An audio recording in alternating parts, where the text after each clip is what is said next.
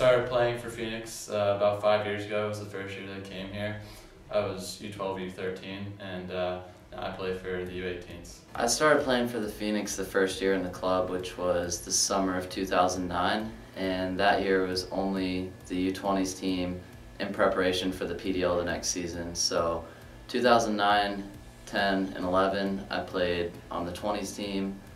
2010, 11 I played PDL in addition to the 20s, and then I was too old to play in the 20s the year after, 2012, so I only played PDL that season.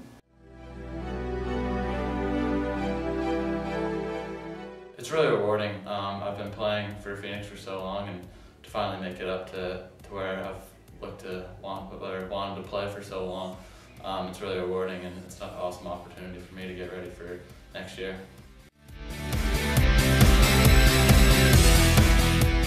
The coaches are awesome. It's a great community here. There's nothing better around, and it's awesome to be a part of Phoenix. So when I first joined the club, when we started the programme back in 2009, Wyatt joined us as a wide-eyed U13 player.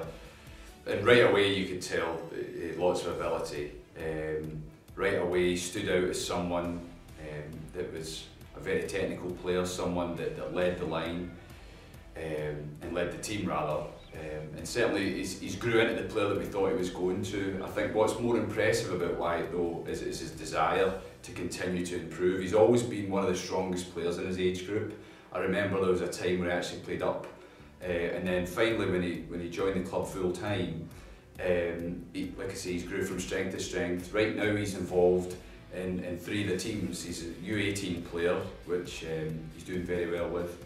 Part of our U20 squad, and he's also part of the PDL team, so the lad's training pretty much every day, so that speaks to his desire to continue to improve and ultimately prepare himself for what will be a very successful college career and hopefully to go on a professional career thereafter.